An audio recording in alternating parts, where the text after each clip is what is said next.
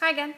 Well, I actually forgot to mention a couple of things aside from my 8 treatments of chemotherapy that I'm going to be having every 3 weeks.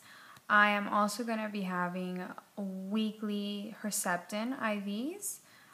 It's once every week. I've actually heard that this is a bit of a miracle drug, so I'm really lucky to have it.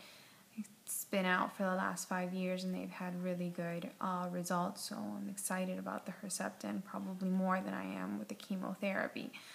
But another thing that I wanted to show you all, like I said, I had my first chemo a week ago. The hair, as you can tell, still there. That's my hair. I have my wig ready to go, sitting in my mom's side. My niece sees it every now and then and waves to it. It's really cute. So she thinks it's a person, which it'll be on my head, so pretty soon. So she'll be waving it to me. But another thing I wanted to show you all is that here, at least I've been very lucky because the treatment hasn't been so brutal, and actually getting it isn't either. I was a couple of days prior to my chemo, probably 3 days prior, I had what's called a Medaport put in.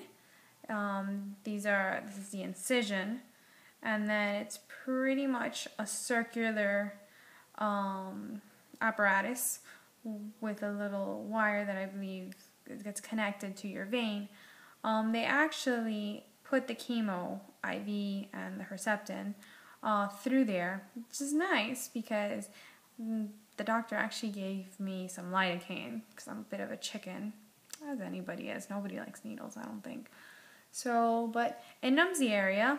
I had a bit of a bruise because I had just done the surgery, and I really didn't feel anything when they did put the IV in.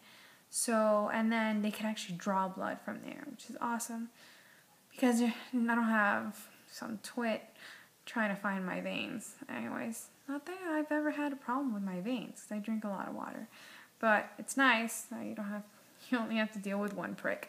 Anyways, so so far so good. I'll keep you guys posted.